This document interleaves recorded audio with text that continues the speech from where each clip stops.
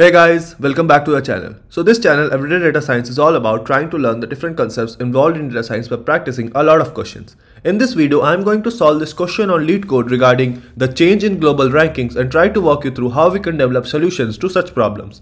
The difficulty level of this question is medium. Okay, so let's jump right in. We are given a table called team points with three different columns: team ID, name and points. Team ID is the primary key for this table. Each row of this table contains the ID of a national team, the name of the country it represents, and the points it has in the global rankings. No two teams will represent the same country. Okay. We are also given a second table called points change with two different columns, team ID and points change. Team ID is the primary key for this table. Each row of this table contains the ID of a national team and the change in its points in the global rankings. Points change can be 0, no change in points, positive, increase in points, or negative, decrease in points. Each team ID that appears in team points, so the table above this, will also appear in this table. Okay.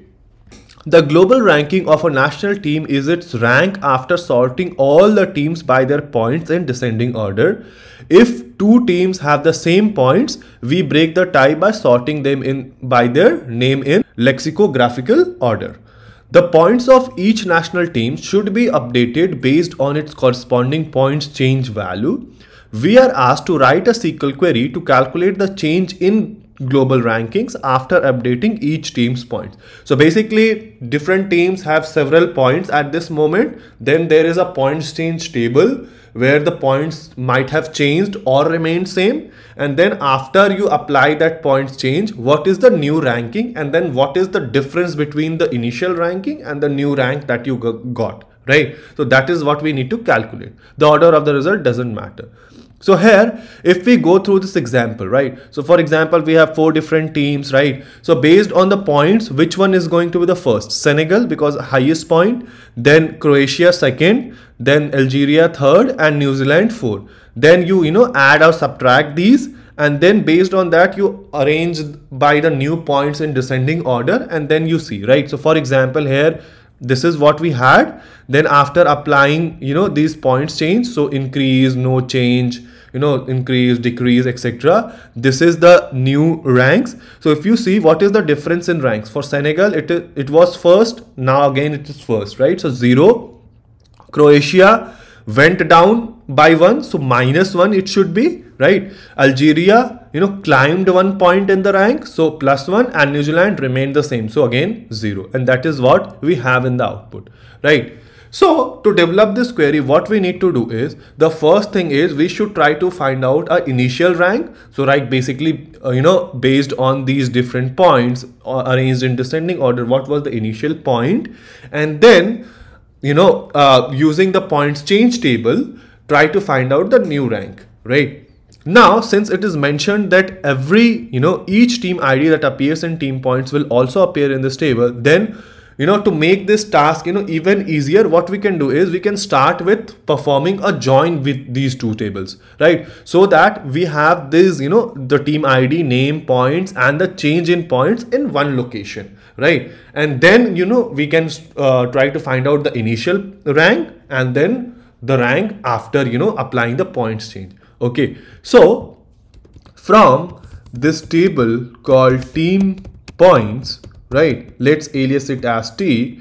Let's left join, right, the points change table aliased as P on T dot team ID is equal to P dot team ID. Okay, so now once we have that, then what all do we need to keep? Just the team ID, name, their initial points, and the change in points, right? And then we are making the 2 new columns, initial rank and new rank, right? So let's keep the team ID we can keep from both of these. So let's keep from team points. So T dot team ID. Then let's keep the name. So T dot name. Keep the points. So T dot points, and the points change. Points change is in this table, right? So P dot points change. Now we are going to create a new column called initial rank based on, sorting this column in decreasing order. Okay, so we can do this by using the ranking function, right? So there are three different ranking functions: row number, rank, and dense rank. Let me know why shouldn't we use rank or dense rank, or can we use rank or dense rank? I am going forward with row number. Let me know, like, if you know what is the advantages of one over the other, right? So row number, right? And then since we are using a window function, we write the over clause. And how do we, so first we need to, order by points in decreasing order, because the maximum points should get rank 1, right? Or row number 1. So order by points in decreasing manner. And then it also says that if there is a tie, between two countries, then it should be ordered in their lexicographic manner, basically in name by ascending order, right? So we write name, and then let's alias this thing as initial rank, right? So this is the rank right now.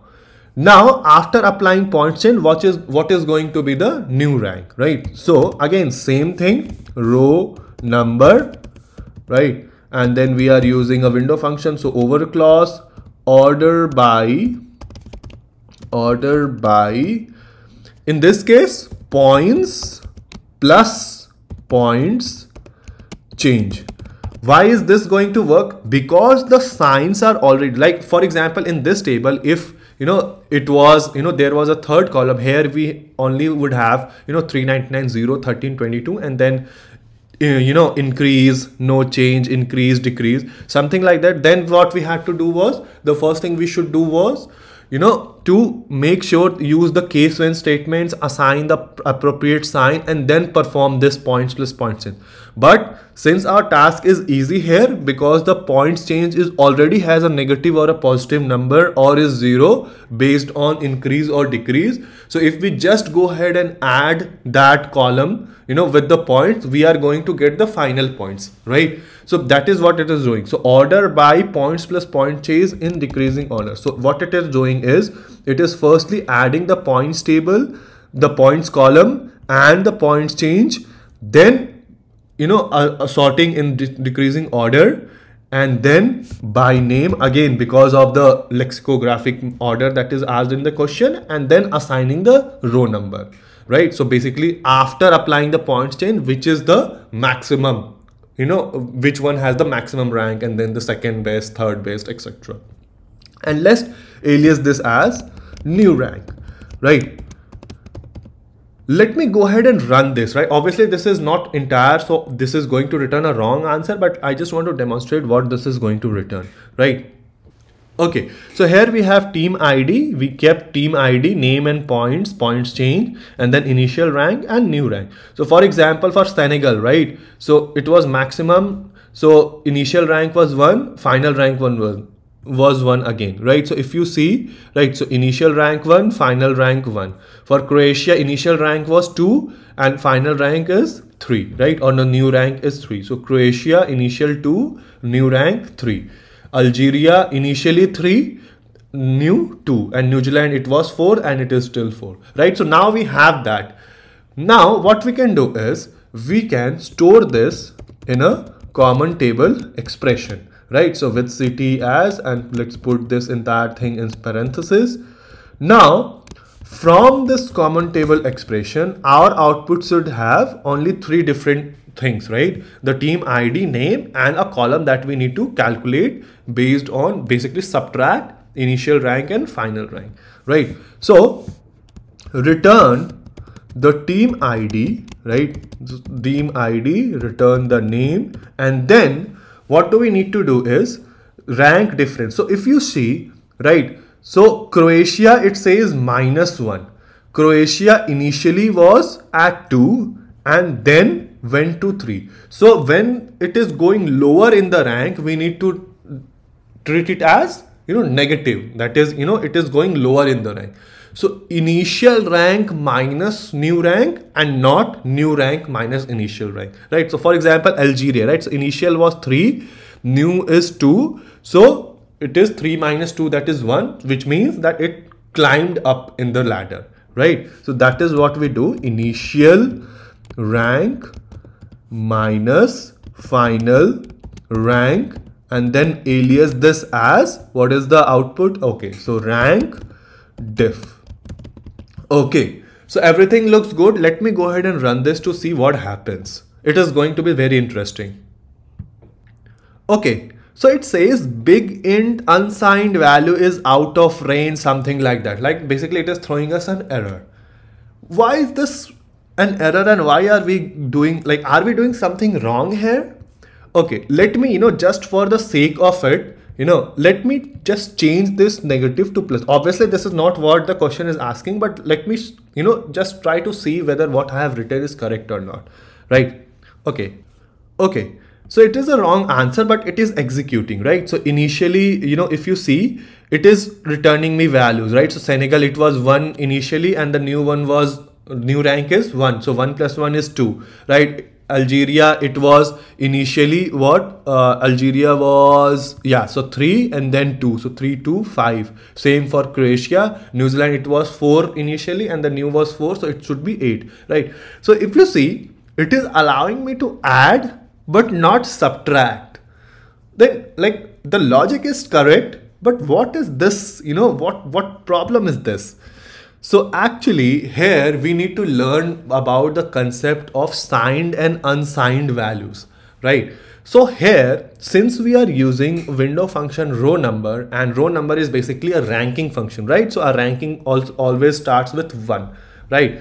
So what it is doing, what MySQL is doing is, whatever integers it is assigning to these, row number, basically when we use row number in initial rank and new rank, those are unsigned integer values, right? So unsigned integer values goes from 0 to a large number. Like you don't need to remember the large number, but all you need to know is unsigned values don't take negative values, right? So it can take 0 to some large positive number, right? Signed, on the other case, signed integers can take from negative something to positive something. So it can take negative values, right? So what is happening in this case is, when I am doing this, right? So now you understand, right? Both the initial rank and the new rank have unsigned values in it, right? Now, when I do plus, right? So obviously when I am doing plus, the the range of the values is not being compromised, because you add 1 plus 1 and everything is going to be positive, right?